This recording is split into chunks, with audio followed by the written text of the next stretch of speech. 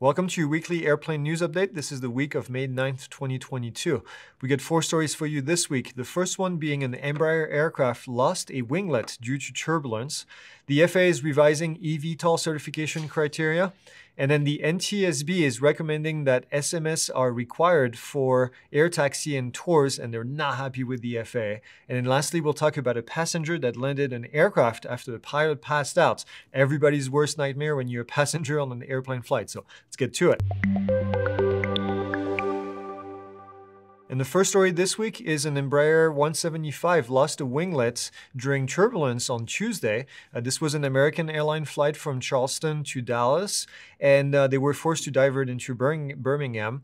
And there's no word at the moment as to what type of intensity of turbulence they encountered, but they did lose that piece of the aircraft at the tip. Now, it's not necessarily something that's 100% required to safely fly, so it's not like the aircraft was going to crash because of it, but it's still kind of scary. You can see the pictures of the missing winglet. That's really the biggest thing about this, is there's supposed to be something right here at the end of this wing.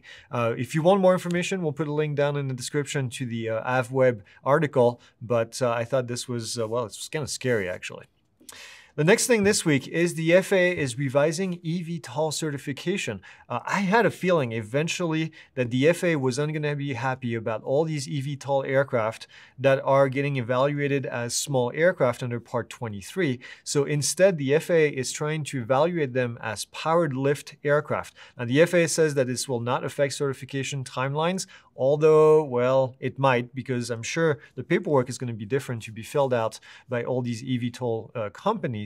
Now, this is the same categories that are being used for tilt-rotor aircraft, such as the Leonardo AW609, for example. But it's an interesting departure. I was always surprised that the FAA allowed these type of aircraft to be certified as small aircraft, and now they made this change. So it somewhat makes sense because, well, because the FAA is not happy until you're not happy. No, this is a bad joke. All right, the next thing is the NTSB is actually not happy with the FAA after a fatal accident in 2019. There was a helicopter crash in Hawaii. And in a statement on Tuesday, the NTSB said that they have made 11 recommendations to the FAA to prevent accidents like the one that happened in Hawaii. But the recommendations only work if the FAA actually puts them in place.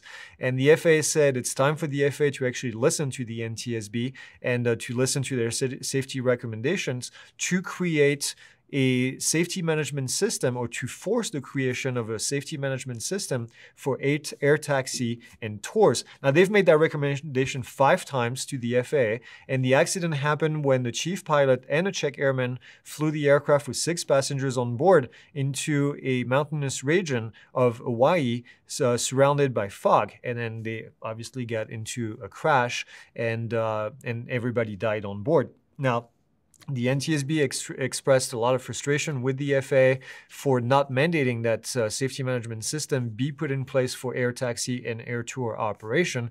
And they've made that recommendation 5 times, and they said this is the 6th time, and hopefully this time the FAA will listen. Now, a little bit of background on this, that there's always been a clash between the NTSB and the FAA. They work for, well, slightly 2 different branches of the government, and one is not working for the other, if you want, but one does make recommendation. The NTSB makes recommendation to the FAA based on accident data that they collect, and then the FAA can take the recommendation and do whatever they want with it. So the NTSB doesn't have the power to force the FAA to do anything. They can only recommend it, and this has been a subject of frustration on both sides, I think, for a long time, especially on the NTSB side, because they don't have the ability to mandate anything to the FAA. So we'll see what the FAA does with this. It seems like the FAA has been under a lot of fire recently for a variety of different things. So this is, I guess, just added to the list.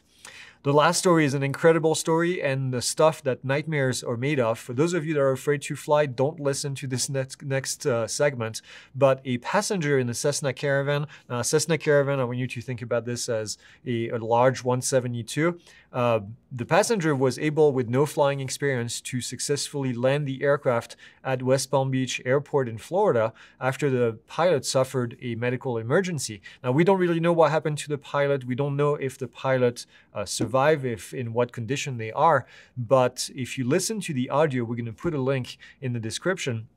You'll hear the passenger calling on the radio and saying that the pilot passed out. And then you can hear the controller trying to help them throughout the entire procedure. We don't have everything. We don't have all the audio all the way to West Palm Beach, but you can hear the controller asking the pilot to squawk a 7700, which is the emergency code, and then trying to locate where the aircraft was located. Then he gives the pilot or the passenger who became the pilot, he gives the passenger a phone number to call PBI tower and then try to get information on how to land that aircraft. They actually greased that landing. It was amazing that they were able to do this with no experience. I actually wonder if they had any experience flying video games or even flying in the Microsoft Flight Sim or something similar.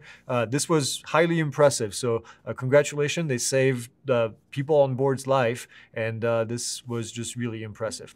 All right, this is all we have for you this week. As always, like, subscribe, leave your comments, and we'll talk to you next week.